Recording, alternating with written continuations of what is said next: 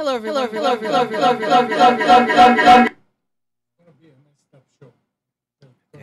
Hello, everyone. Welcome. My name is Marilyn Shannon, and we're sorry we're late, but we're here, and we're happy that you have joined us today. We have a very wonderful show in store, and I want to say hello to Emily, who is here to join me today. And Emily and I go back a long, long way.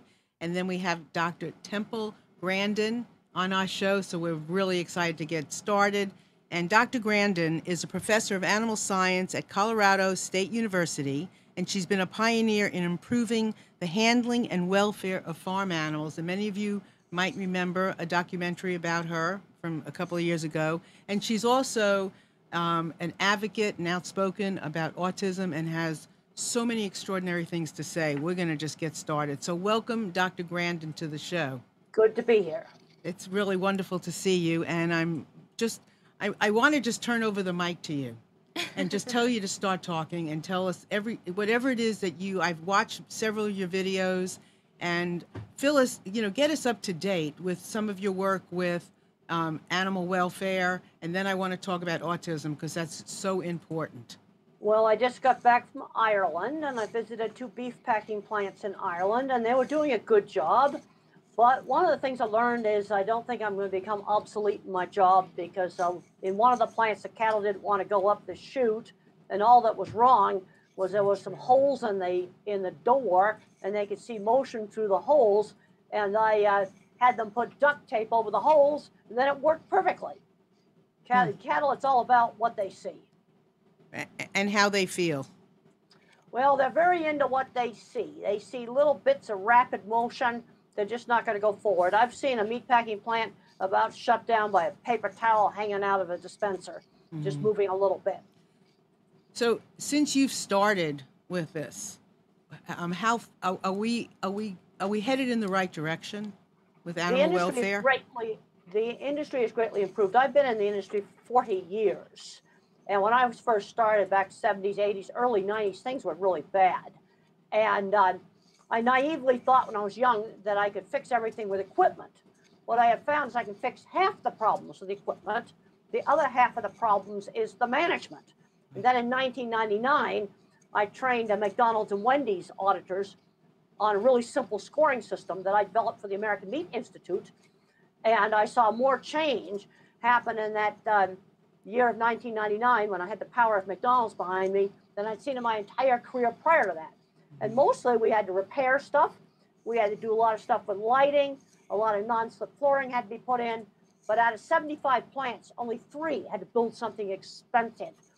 It was a lot of little changes and a lot of management that adds up to a really big thing. So as I've listened to your videos, I've heard you say that people are generalizing too much, and they're not. Go ahead. People generalize too much, both on solving animal behavior problems. They also generalize too much on solving a behavior problem with an autistic kid. Someone will say to me, "What do I do about a crazy dog?" Well, I don't know. I don't know what the dog did. Or, "What do you do about autistic kids in the classroom?" I don't know. I need to know age. I need to know exactly what the problem is. Right. Autistic kids in a classroom is not enough information, but I get asked those kind of questions all the time. Right. I understand that, you've got to be really good at asking questions and finding something that is just the little thing that's not working, the little thing that's out of balance or not there or just needs to be tweaked. And that's the kind of things that we gloss over too much. Well, first of all, let's say with the child, I've got to know the age of the child.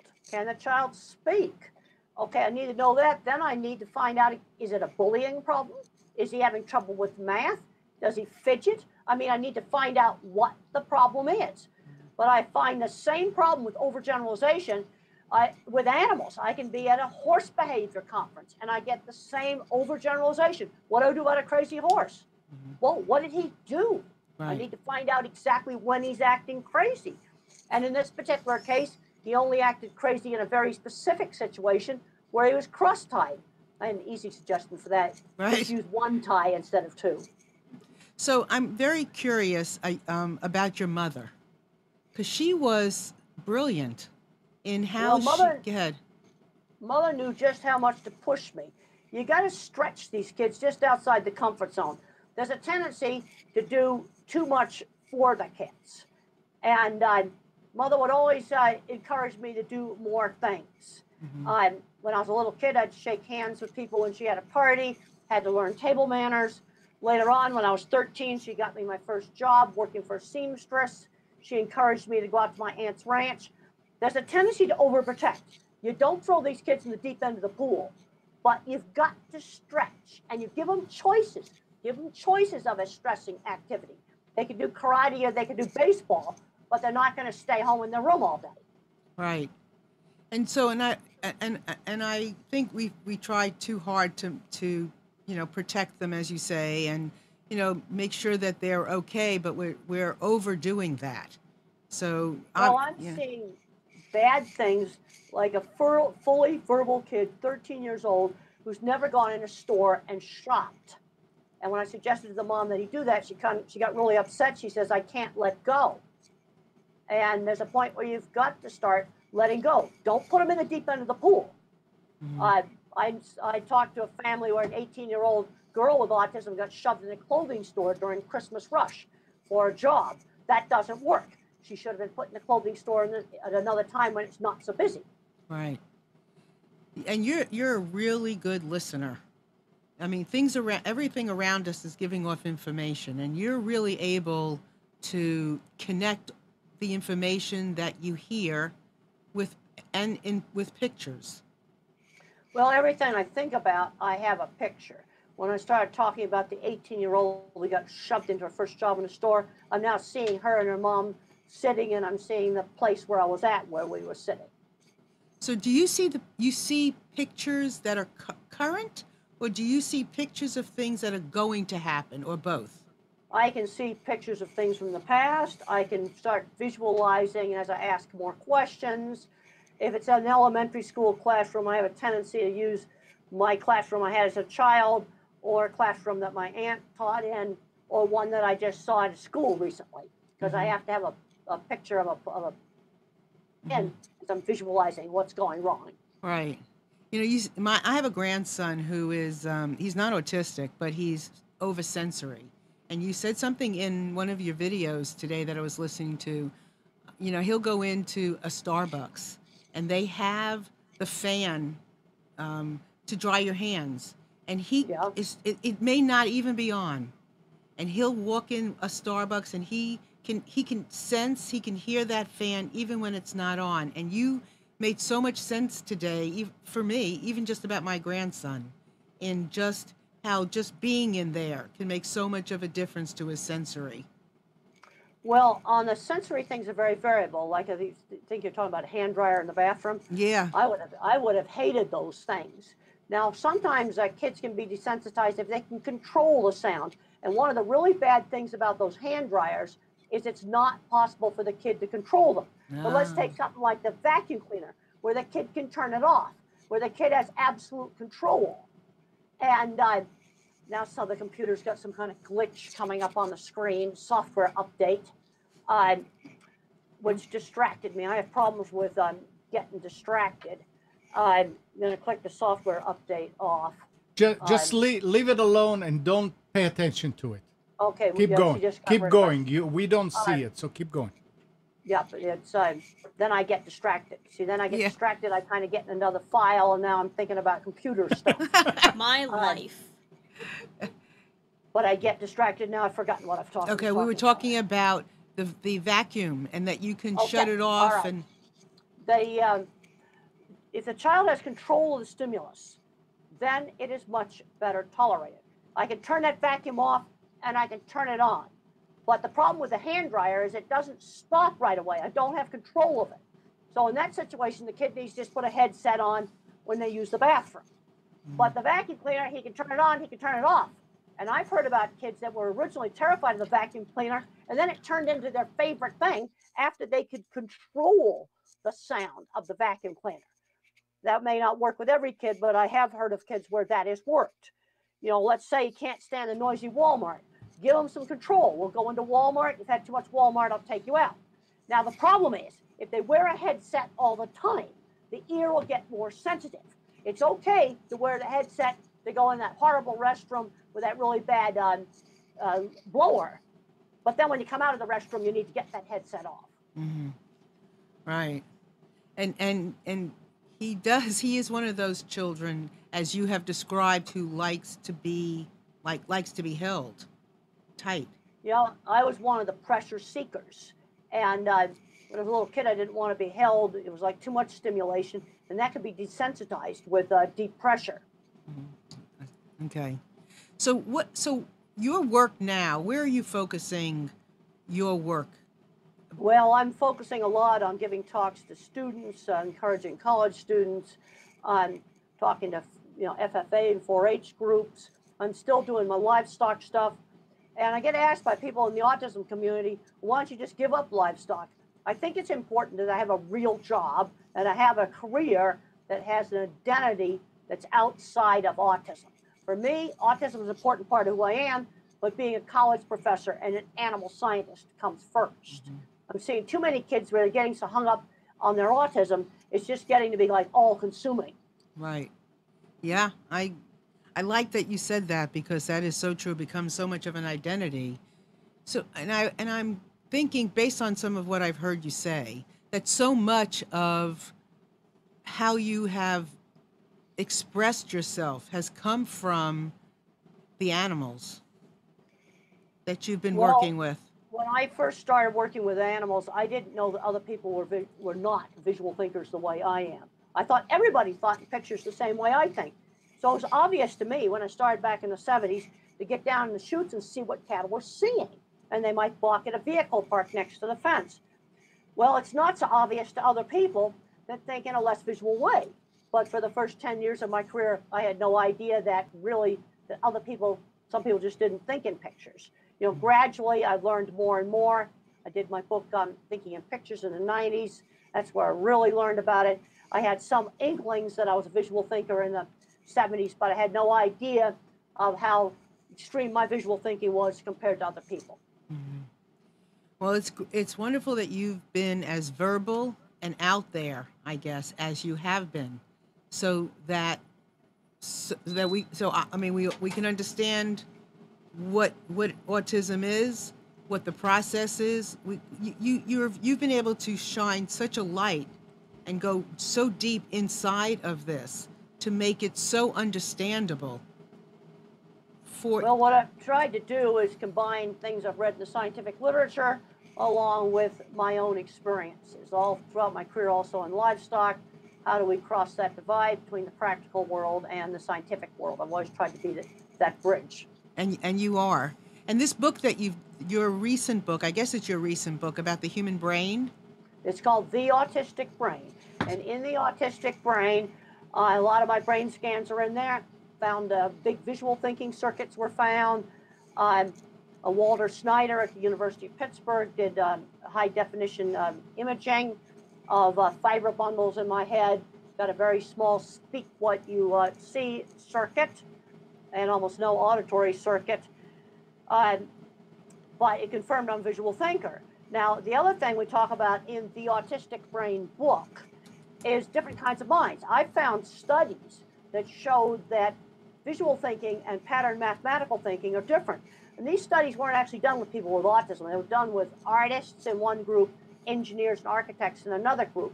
That there are people that are visual thinkers that think in photorealistic pictures, and there's also people that think in patterns. And those are your mathematicians, your programmers, engineers, statisticians, people that think in patterns and numbers. Emily, where did you and Dr. Grandin meet? Well, I saw a bunch for videos and TED Talks online. It was just after I came out of the hospital, and I realized that I was diagnosed with autism, and everything suddenly made sense to me. My entire life, all these mistakes I've been making, I thought I was the same as everyone else, but those answers never came to me. But my mom introduced me to Dr. Grandin just as I came out of the hospital, knowing that I was not okay with the news I was given. And meeting her in person, that was probably one of the best nights of my life. And one of the things I will greatly remember with that is that she took the time to speak with everyone individually and like sincerely. We were comparing that to another signing with Bill Nye, and we were just talking about how unpleasant that was, that he wasn't exactly one to talk to. He would just sign the books and like pass them aside, send us on our merry way. But like compared to that, it was one of the greatest experiences I'd ever had, and I did indeed look into like fashion design. It was something that I, like set off to the side, and when you had recommended it to me again, it kind of like it sparks back to me. It's like maybe I could really make a future out of this. I think you definitely could make a future out of it. And the way you need to sell yourself is show off your portfolio and show it off in a real professional manner. And I suggested you get we have the whole fashion design department at CSU, at my university, Colorado State University. You get that portfolio in the hands of the right people, it will sell. You'll be in. Yeah. They might not care so much about you're bad at math, that artwork's good enough. What I learned early on in my cattle stuff is to sell my work rather than myself. And I would go in to an interview and I just spread the big drawings out, because this is all pre-computer era that I started this.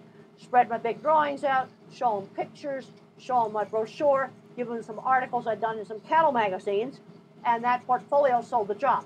What you want is a 30-second wow. Somebody looks at it, wow. Now you're going to have it on an iPad, but it's the same thing, 30-second wow.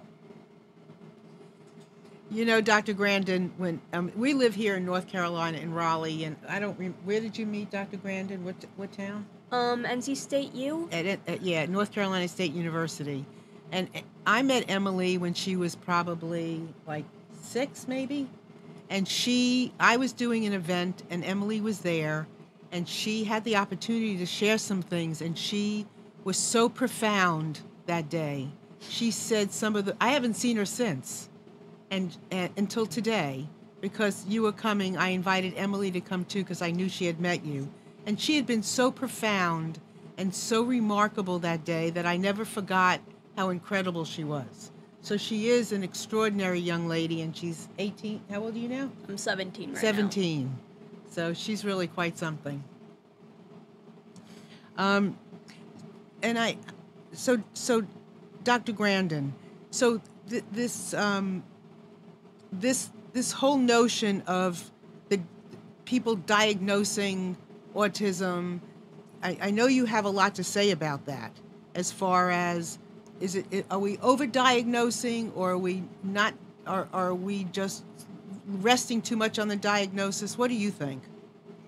Well, people get too hung up on the diagnosis. The problem is, in 2013, they broadened the spectrum to go all the way from all the guys out in Silicon Valley, Einstein, Mozart, one end of the spectrum, and at the other end of the spectrum, you have someone who cannot dress themselves. You know, you used to have the Asperger's, which was socially awkward with no speech delay. Autistic, you had to have the symptoms of autism plus the speech delay. And I think merging that all together has been a big, gigantic mistake, because an individual like me when I was older, needed a very different kind of service than maybe someone who can't speak at age at 10. When I went to school, there were a lot of college students that I know were on the spectrum that were undiagnosed. They were just called geeks and nerds in the 60s. You know, now you're getting everyone that's mildly awkward getting diagnosed. Now, where I see insight is I'll have parents coming to me.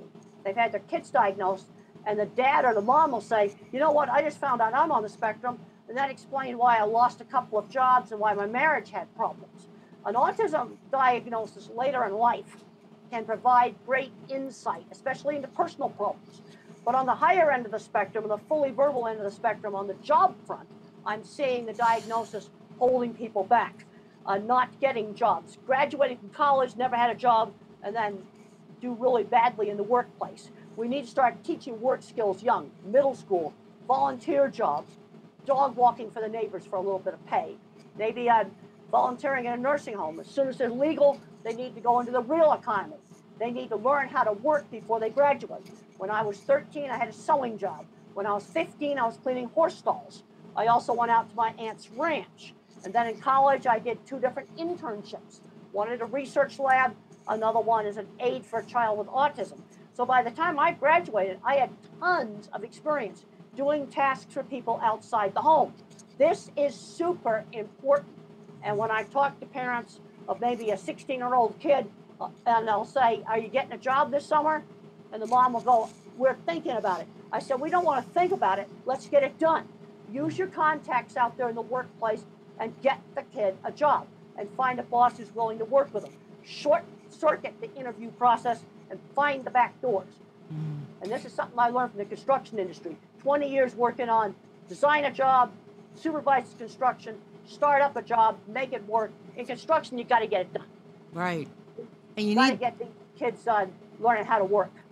yeah, you need those specific experiences to be able to draw from and to have in your toolbox. Here's a question on our chat that I would like to ask you, and it's, what do you think of, this is from Chris, what do you think of transcranial magnetic stimulation as an evolving treatment into the diagnosis of someone being on the autism spectrum? Well, first of all, transcranial is a treatment. It's not a diagnostic method. Okay. I read the John Robertson book, and you will not get me anywhere near that thing. I read some of the stuff that John Robertson wrote online about how it really upset his marriage. He really tipped his life upside down. That's something I'm going to stay totally away from. I like the way that I am. And it really upset John Robertson's life. I saw him recently and I asked him if he'd ever do it again, and he said no. He's like glad that he did it, but then, boy, you read some of the interviews online, they're worse than some of the stuff that he wrote in the book. That book was a real eye-opener of a book. It's something that I don't want to change who I am. Now, the effects do wear off. But the thing is, it's sort of like a door being opened, and you're always going to remember the stuff you saw when you opened that door, even though it eventually closes again. Gotcha. So I just want to be respectful of your time, and you said that you... Well, I could stay probably another 15 minutes. Okay, perfect. All right. So we'll do that so that we keep up with time. So... What are so specific? You mentioned specific things for children, for teenagers to do. What other types of treatment support do you? Well, let's just go by ages. Okay. You've got 2-year-olds and 3-year-olds that are not talking. You've got to start early intervention, and there's a lot of different methods out there. But everyone agrees that a child should get 20 hours a week with an effective teacher. What's an effective teacher? More speech, less tantrums and other behavior you don't want. Teach them his words. They've also got to learn turn taking. That was taught to me with board games. How do you wait and take a turn? You've got to learn that. Then a little bit older, after I started talking, teaching basic skills. You got to learn all your basic skills, dressing, everything, table manners, saying please and thank you. Mother used a method that I like to call teachable moments. If I stuck my finger in the mashed potatoes and then ate it off my finger, Mother didn't scream no, she'd say, use the fork. In other words, when the kid does something that's wrong, instead of screaming no, give them the instruction. Another tip with the young kids is, they're like a slow computer on one bar. You got to give them time to respond. They have a slower processing speed. You got to wait for the child to respond. You got to slow down and speak slowly to the child. Then, as kids get older, take the thing they're good at, develop it. My art ability showed up in 3rd grade. Build on it. I was encouraged to draw lots of different things. If the kid's good at math, then let's expand the math. Don't hold them back. Use a variety of teaching methods. Some kids learn reading with phonics, other kids learn reading with whole word. Use specific examples. I'm a bottom-up thinker. You got to use specific examples to teach concepts. Let's take something simple like the words up and down. Well, use maybe 5 or 6 examples of up. The plane flew up in the air. I stood up. I walked up the stairs. I walked up a hill. Use different specific examples. And then they get into middle school, want to start with work skills. Also, I got bullied and teased. And the only places I was not bullied and teased was when I was with a shared interest with peers, like riding horses or electronics. Get kids into things like choir, band, art, robotics, activities they can share with their peers. That's going to help with the bullying. That was a really important thing for me. But then we need to start learning how to do tasks outside the home, you know, when the kid's in middle school. And then, of course, the problem is in autism, we've got a big spectrum, and you may have some people on the very severe end of the spectrum where doing jobs outside the home is not going to be an option.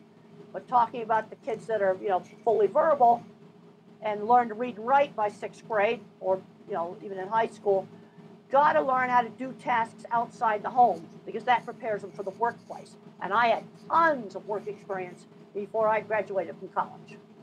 And volunteer work does count. Unpaid internships do count, as long as they're on a schedule outside the home. It's important that you walk Mr. Jones's dog, not somebody else's dog. You've got to learn how to do the task on a schedule for people outside the home. So, and here's another question from our chat. What do you think, what do you think about formal social skills groups as an intervention versus real life experience and teachable moments? Well, there's some situations where a social skills group could be good. It all depends upon who is running that group. That gets back to management. But you also need to get out and do things out in the real world. Teaching shopping in a fake store, I do not approve of that. You need to go out to a real store. You might say, when going to McDonald's, you can buy one item on the dollar menu. And then you go another place, you go somewhere else. But you do have to learn things out in the real world. Now, a social group in certain situations can be good, so I'm not going to be too rigid about this. The thing I always ask parents when they ask about programs is the kid improving? Like, if it's a little kid, are you getting more speech, better turn taking, less tantrums, you know, just obvious improvements. So sometimes you just have to try something. Yeah. Right? Yeah, you do. And but I'm seeing too many kids getting overprotected where they're not learning something as basic as going into a store and buying something when they're 13 years old and fully verbal. The Right. moms tend to overprotect on things that basic. And then my mom, she had me shopping by the time I was 7. So how did your mother know so much back then? There wasn't that much for her to go by. How did she know? Some of it is old-fashioned 50s parenting. Because when I went over to the Woods house, Mrs. Wood corrected my behavior. When I went to the Culver's house, Mrs. Culver was really strict on correcting me that I shouldn't have cut all my meat up at the same time. Everywhere you went, grown-ups corrected kids. You go in a store, and if I ran behind the counter, the grown-ups would say only the clerks are allowed behind the counter. Grown-ups corrected little kids in the 50s. That's not being done today. That was done with all children. Yeah, that's very, very true. We live in a very different world, and back then I remember when we lived in an apartment building in New York, and you know, people knew who you were, and it was more of a community in some regard. Well, we're going to have to control the screen use. When I was a little kid, TV was controlled to an hour a day. You just can't let a kid zone out on screens for 6 hours a day. I'm not suggesting banning video games, but we've got to strictly limit it, because I'm seeing really bad outcomes with recluses in the room that just playing video games all day, and they're not doing anything else. Right. And if you got one of those recluses, you need to wean them off really slowly and replace it with something else. And let's talk about where the good jobs are. I've been doing some talks recently about artificial intelligence and what's in the computer. And skilled trades are not going to go away. Computer's not going to fix your toilet. Not going to fix your car. Not going to wire your house. That's going to need skilled trades. Those jobs are not going to go away. The kinds of jobs we need to be worried about is something like the doctor or the radiologist. The doctor that does a specialty, the radiologist job, that's going to disappear. Computers are going to do highly specialized knowledge jobs, but they're not going to do frontline jobs like a pediatrician or a general practice doctor. So that's one of the reasons why I'm pushing skilled trades so much, because these jobs will not get replaced by computers. And all I know is that the computers are always watching, because I been talking about Watson and artificial intelligence, and then I get Beef Plant Video Tour in one of my videos up online, and guess what? Watson advertisement on it for a program that can help diagnose mechanical problems on aircraft. And I've talked a lot about aviation as examples because I kind of like aviation. Mm-hmm. Well, that's very interesting that you would bring that up too, because, you know, as you mentioned, you know, many times, and then we know that a lot of people in Silicon Valley are on the spectrum, and if these technology jobs go away, what are they going to do? Well, they'll probably find things to do because there's always going to be straightening out the mess. So they'll, yeah. I'm concerned on a lot of things, on cutting back too many jobs for people right away, and I think there could be some real messes coming in banking, and right now just submitting scientific papers is turning into a mess because publishers have outsourced so much of the work, and they're trying to automate more of the stuff. And recently I got a completely corrupted, jumbled journal article proof that was completely messed up, and all these robo letters. They're trying to automate too much, too fast. Mm-hmm. Mm-hmm. And so, yeah, too much, too fast, absolutely. And they don't have they're doing it too fast, and taking too many people out. I'd recommend if you bank online, you better print out your statements. Exactly.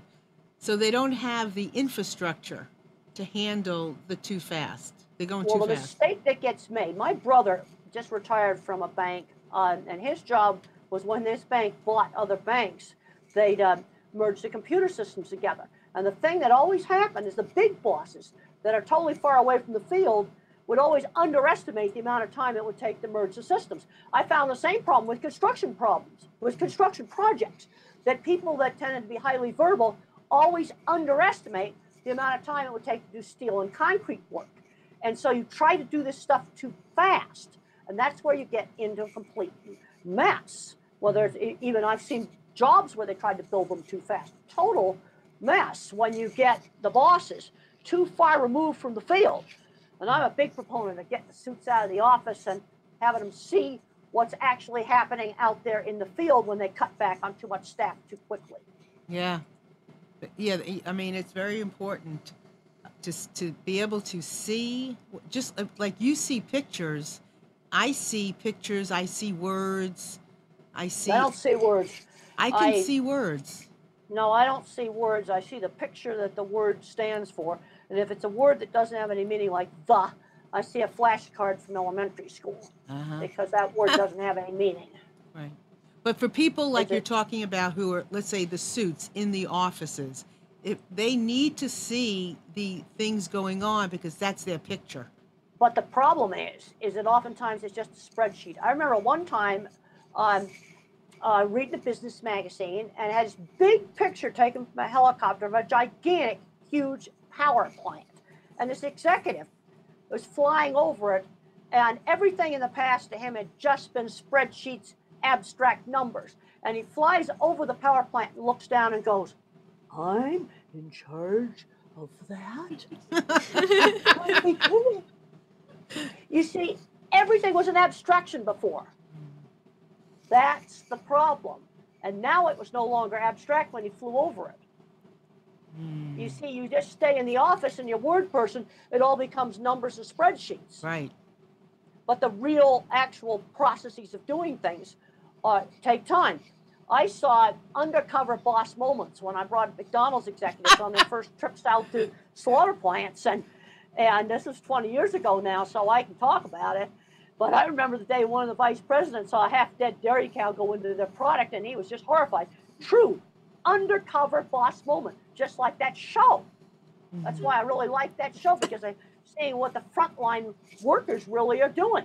And when you do things too abstractly, you tend to underestimate the amount of time it takes to do tasks. Right. Whether it's building a meat plant or merging computers at a bank. So things are being left out when you see them too abstractly. Well, that's why, okay, obviously this manager can't go to every field person on the front lines. But what they need to do is do it in, like do what's called a grab sampling. You just kind of go out and visit the front lines in a few different areas. So you get some kind of random sampling of what's going on in the front lines, because they can't go to every branch of a bank. They can't go to every construction project they might be, that a big company might be in charge of, especially if it's a whole lot of little ones. But you have to at least be getting out there and sampling things. What's going on in the front line? Yeah, and you can't rely on other people not be abstract is what you got to do. Right, and you can't rely on other people to tell you what they see. You've got to be able to see it too. You can't rely on what other people's impressions. You need to see just enough, right, so that you don't forget what's going on the front line of whatever business that you're in. Now, you see, for me, I don't forget. See, as a visual thinker, I can bring it up. I can remember how hot and sweaty I was when it was 110 degrees in Arizona and we were vaccinating over 1,000 cattle in one day. How hot and tired I was. I will never, ever forget that. So one thing I talk about all the time, stockmanship and livestock stuff, is you cannot understaff and overwork. You work someone a 10-hour shift when it's that hot, they're going to do sloppy work. I've been there, and I don't forget it. See, I think in pictures, so I don't forget it. I can start feeling how hot it is. I remember the feed yard. I can now, my hand is so tired, squeezing. It was an old Franklin pistol grip syringe. Squeezing this thing, and it was just so horrible. My hand was so tired. I don't forget it. Maybe that's an advantage of being a visual thinker. I don't forget it. So do you associate do you associate a feeling and experience with the pictures? I'm now feeling hot. My hand is starting to bother me because the thing was quite hard to squeeze the handles on for give the cattle the injection. I see it first, and then I start to get some of the other senses. I'm hearing the sound of the squeeze chute kind of clattering and the cattle bumping against a steel facility. But I get the picture comes up first. It comes up as a still. And then I can make little videos with it. I don't remember everything I go to. I don't remember every hotel room because I don't care about hotel rooms. I only remember them if they're either really awful or really weird. That can get remembered. Uh-huh. Wow. This kind of thing happens with me in like terms of audio. Like, I listen to music so much, I usually have my earbuds in all the time, but like when I listen to music and it's a certain place, like I'm on a class trip or something, like the type of music I'm listening to at that point will give me like a vibe. I feel this sort of sensation that I did when I was in that particular area, and like it's just a combination of songs. Whenever I listen to like a certain piece of music, that pops up in my head. Sometimes I will, because I don't have the time to edit any movies, some of the songs I listen to, I completely map out like music videos or like some sort of visual presentation of like what they represent in my mind. Something I wish I could, make into an actual video someday, but I've not the time. Well, sometimes I get musical associations. Okay, one time I remember we were out driving and I went by this old dilapidated garage, and now I hear the song. Inside a rickety old garage is a brand new super stock Dodge. Go, Granny, go, Granny, go, Granny, go. I will sometimes get those kind of musical associations. I see a racetrack and I go, Camp Town Race House, doo-dah, doo-dah. I'll get a musical association. Mm-hmm. And like, again, with sometimes people will say like certain words and I'll remember like if I'm watching like a gamer's video or whatnot, that expression will pop up in my head. Like if someone says like expounded upon, I talk like my favorite YouTube idol all the time at this point, and he says a lot of really complicated things, but when someone taps into that sort of language, it's like this quote comes up in my head, or like a multitude of quotes about like something that he might have just said, and I don't really know how to explain it, but yeah. Well, you see, if you look at some of the brain research, there may be more brain circuits in the back of the head where you have some of these sensory things. extra, the mathematician, maybe extra circuits for doing the mathematical. I think a brain can be more social emotional, or a brain can be more thinking. Now, within a certain range, it's just normal variation. When does a very mild autistic trait become geeks and nerds and just variation? You see, it's a continuous trait. And there's some interesting research that shows that in animals, for example, that dogs are much more social, and we've bred them to be that way, than the wolf is. But the wolf is sometimes better at some cognitive tasks. In its mild forms, it's just normal variation. But then you get into the more severe forms, like maybe a child that remains nonverbal and can't do basic skills. That's on the way far other end of the spectrum. That I was actually thinking of on the way over. I remember the study that I had watched, I believe it was with my little sister, but like comparing wolves to dogs. Like, a dog will like look for help if it doesn't know how to like That's right. solve a situation where as the wolf will like try a little harder. It was like all these terms of evolution where things start to get different, and like the body kind of like becomes more vulnerable as it adapts to these changes. Well, there is studies done on the wolf and the dog, and what was done in the study was they had a wolf watch another wolf open up a box, kind of a puzzle box thing that had traits in it, and the wolf will just patiently watch the other animal and go do it. But the domestic dog's so busy asking us for help that he doesn't pay enough attention to how another dog opens a box to go do it. Exactly. Because we've bred them to be hypersocial, and there's been a number of very, very interesting papers on this. So it's like we're what we're doing with children in some regard, we're doing with our dogs. We're overprotecting them. Well, I'm seeing a lot of dogs that don't have a chance to do any doggy social life. They're out being walked and they don't let them sniff things. When I was a child, all the dogs ran loose, and the downside of that was dogs getting hit by cars. But the upside of it is they had very few behavior problems compared to the behavior problems dogs have now. And some of it is they're just not getting socialized enough, because in Fort Collins we have draconian leash laws, and it's a lot of work to take your dog out someplace where he can get socialized. It's just, this has been such a revelation, listening to us compare animals and people in the way we are. Well, there's actually a paper where a big review of literature was done on animals that are more social versus animals that are less social, and some of the genetics has crossovers. Like, for example, lions are more social than panthers. Now, that doesn't mean that panthers are defective. They're just different. Gorillas are chimpanzees, for example, are more social than the orangutan. The orangutan spend more time solitary than the gorilla. And there's a big, interesting review article on social and less social animals and relating it to some autism traits. A fascinating paper.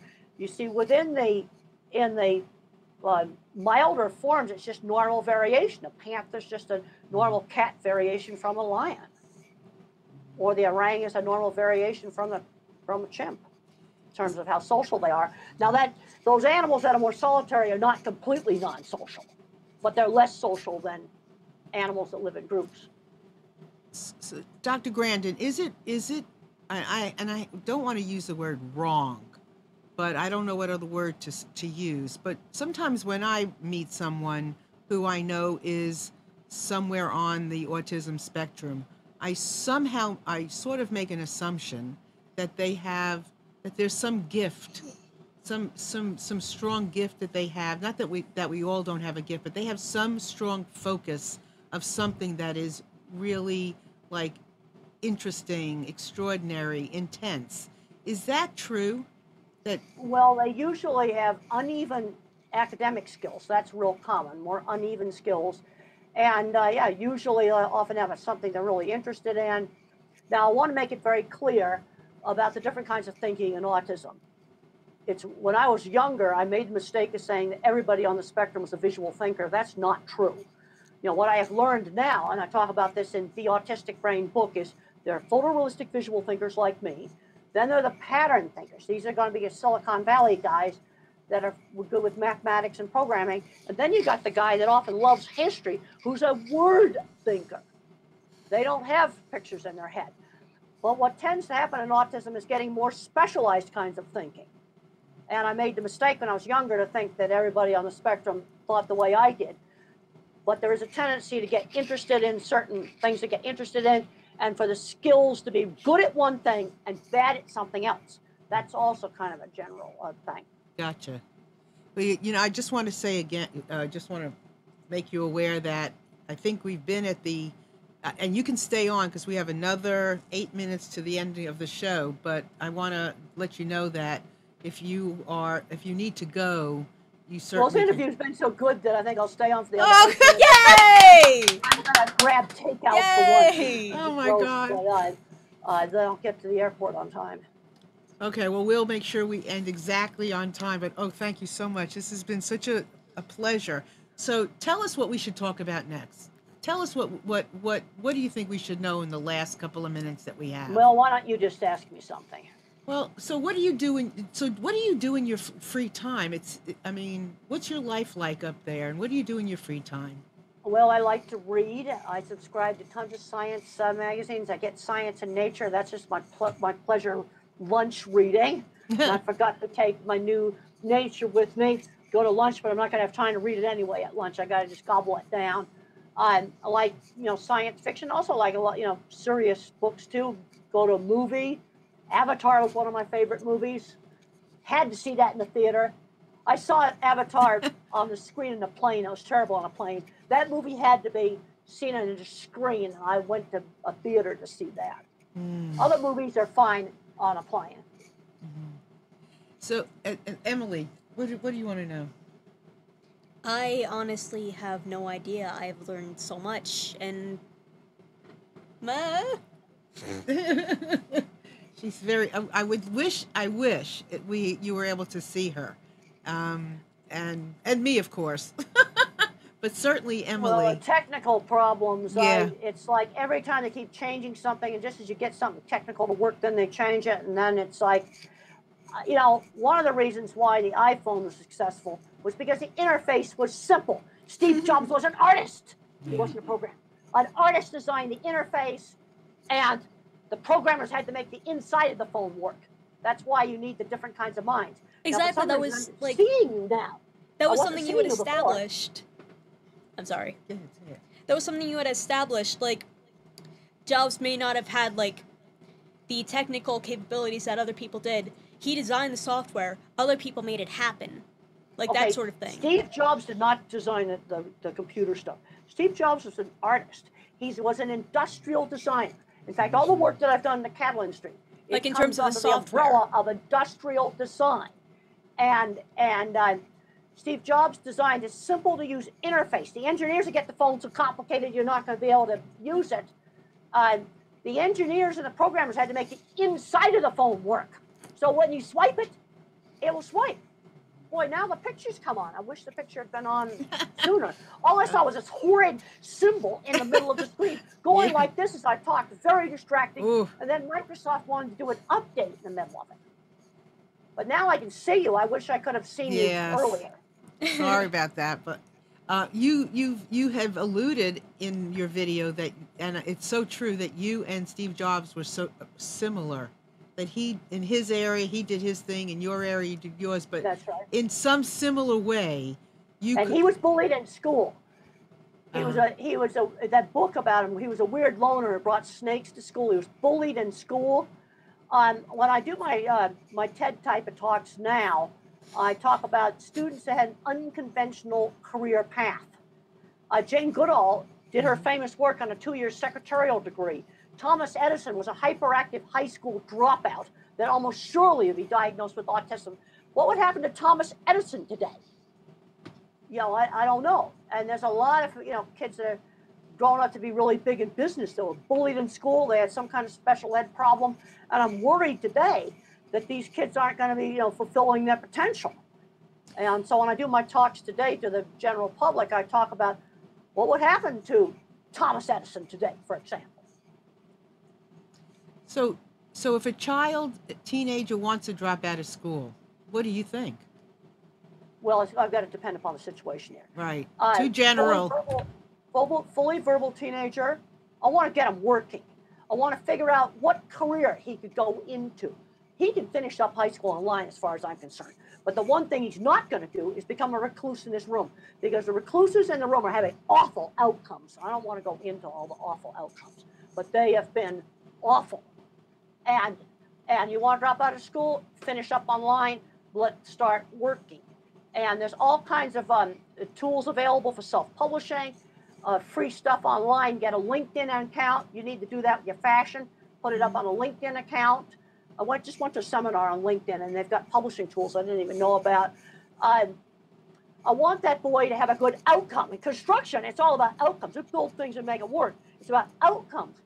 Now, if that boy gets a good job in skilled trade and likes it, or some other job in Silicon Valley and he likes it, keeps it, that's just great.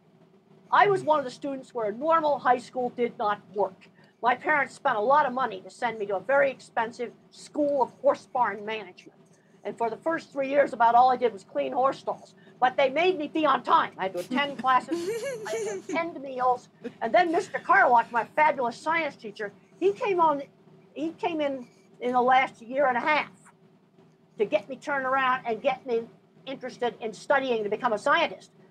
But for 3 years, my mother and father paid a lot of money to send me to the School of Horse Barn Management. Mother was not too thrilled about that. But the headmaster said, let her get through her adolescence. But looking back on it, I learned one of the most important things in the School of Horse Barn Management, very expensive School of Horse Barn Management. I learned how to work. And there's a lot of different ways we can do this same thing without spending a lot of money. You just got to look for what's available in the neighborhood. I have found today, in this electronic age, that a lot of people just aren't resourceful. They don't even think to look it up online. Right. They make things too easy, and they make too many assumptions. Well, there's too much. The school can't do everything.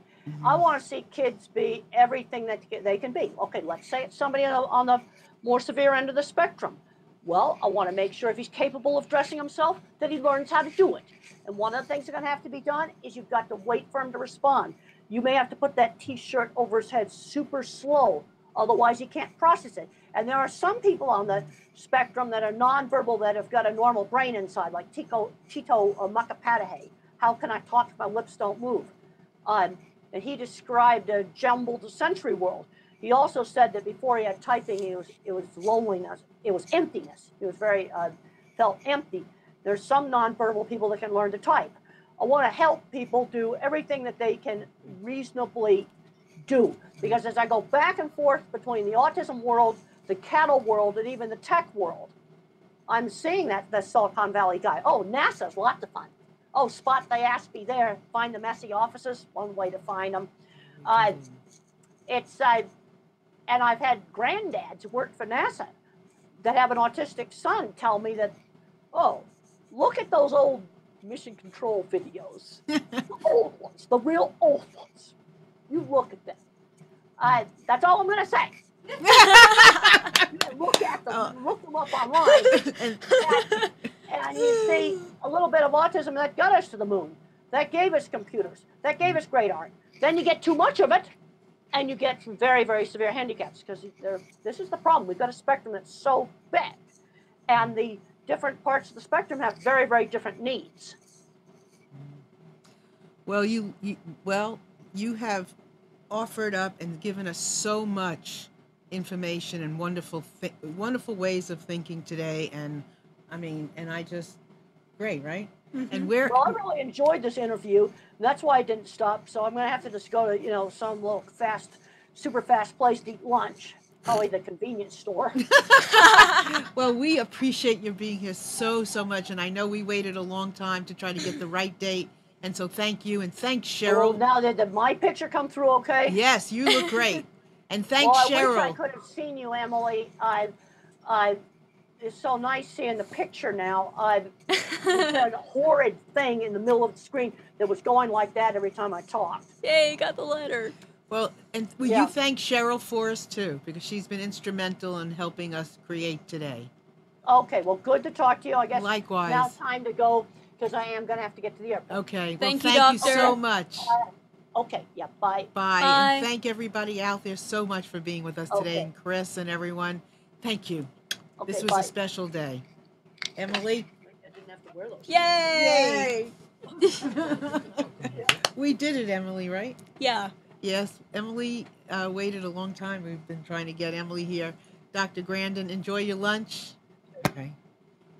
Emily and I go back a long way, and she was instrumental in things that I experienced in where I am today. I want to thank Emily because years ago we did an event, and Emily was there as a child. How old were you? She doesn't remember me. It was like, what? Maybe 7 years ago? Yeah. Something? And she was so profound that day. It was remarkable. So I want to thank Emily. Thank you. And she was great. So anyway, everyone, any final words? I don't know. Everything's already been established. What did you think of today? That's it. That she says a mouthful right there, right? That's all I gotta say Did about that. Okay. I kind of wish I could have said more, though. I was scared. Well, say it now.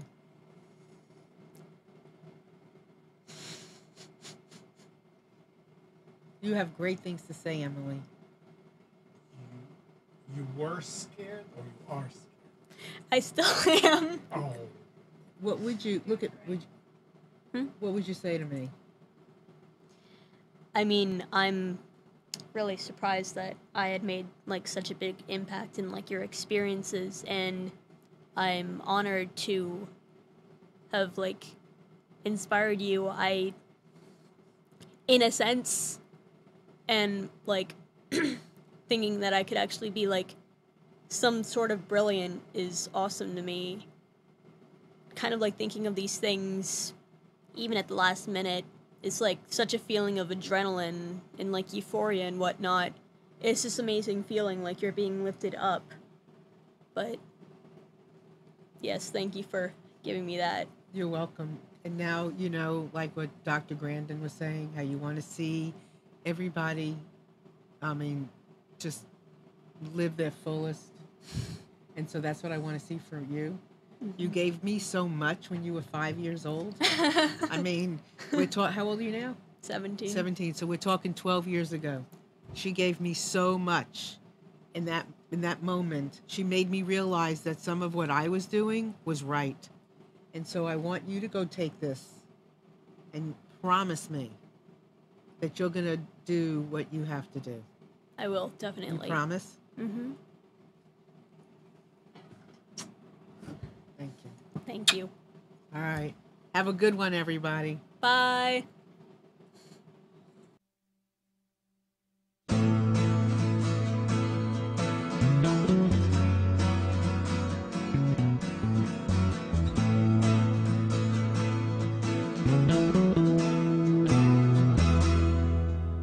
You're tuned to the Nissan Communications Network. If you tuned in too late, you can always watch each program in its entirety or download an MP3 audio file of it in the archives section on nissancommunications.com. Don't forget to subscribe to our YouTube channel, follow us on Twitter, and like us on Facebook. Sponsored by Atomos.com, makers of quality video recorders and converters, CarolinaApparel.com, and DeltaForce.net.